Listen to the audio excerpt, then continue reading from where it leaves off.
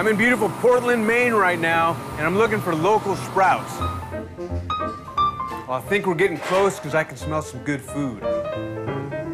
Must be Hanifa. Hey, James, how are you doing? I'm real well. Nice to meet you. Awesome, good to meet you. Hi. Welcome. Well, I've heard so much about you. I just want to know a little bit more about what you've been doing and how local Sprouts really came about.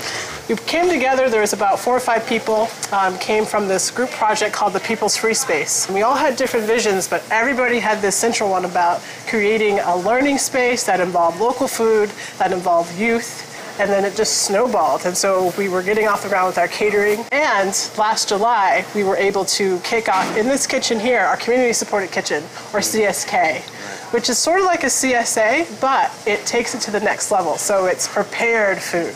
So we're taking those organic veggies that we're getting from our farmers and returning them into meals. And people are able to come down here once a week on Wednesdays and pick up their food from us. Healthy made meals that are made from food that's grown right here in Maine, that's grown organically. And we also provide some of our farmers at the farmers market with food as well.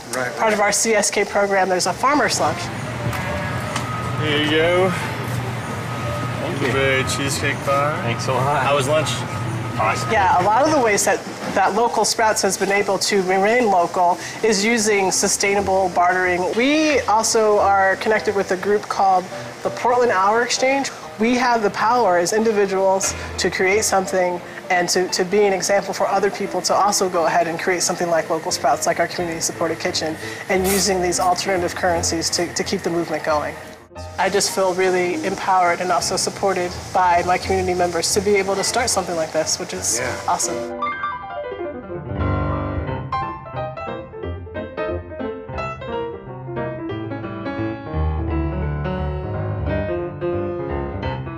What do you think about the whole barter idea anyway, doing business that way? Yeah, we end up doing a lot of bartering.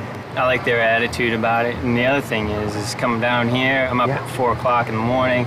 It's nice to have a good, healthy meal come right to me. I can't leave this booth. Every time I leave, I miss a sale. Surely. You know, it's worth it. It's really made it so we can live off the farm. Otherwise, I don't know what I'd be doing. Pounding nails again, I guess.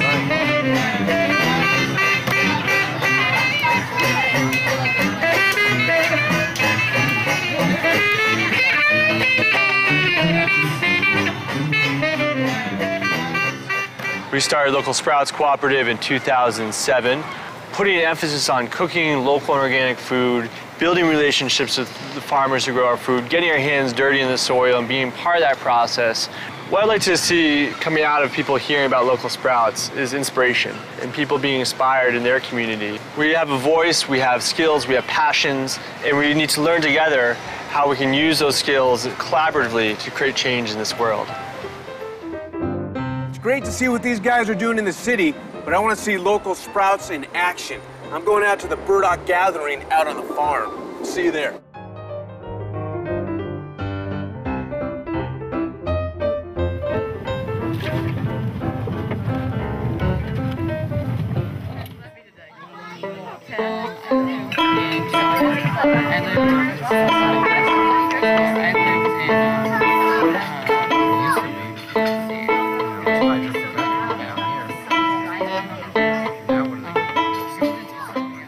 How long have you been coming to the burdock gathering? This is my 5th year. In today's day and age, of course, it's impractical to live like this all the time, but it's a good break from mainstream life. Do you feel like when you guys leave after a long week here that you go away with a little more knowledge about organic food or cooking? Oh, yeah. Yeah, you always come away with something, even if it's just a good feeling in your heart. Over the course of the 8 years, it's really become a place where community has grown. People share their skills, people share their lives, people share their music, people share the knowledge that they have, and we really create a space for those connections to build amongst people.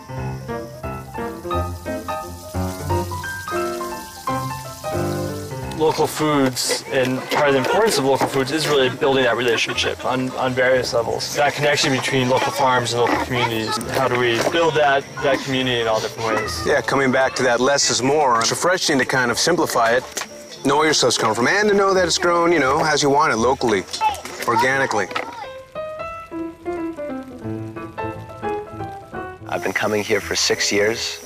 I'm 19, started coming when I was 13. It's been one of the most important things in my life. And it's really shaped my being and shaped my passions, how I choose to live my life. This is the community I came up in. It's an example of what humans can be.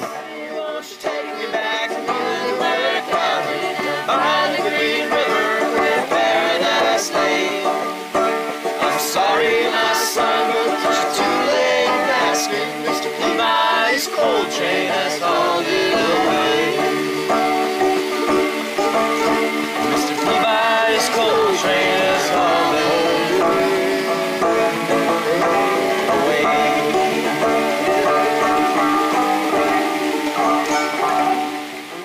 Well, we had an interesting night at the Burdock Gathering, so it was great to be on the farm and see all the people come together as a community and talk about organic foods, talk about healthy cooking, and teach each other skills how to live a sustainable life. There's a real great sense of community. Full of money, ashes, ashes, we all fall down.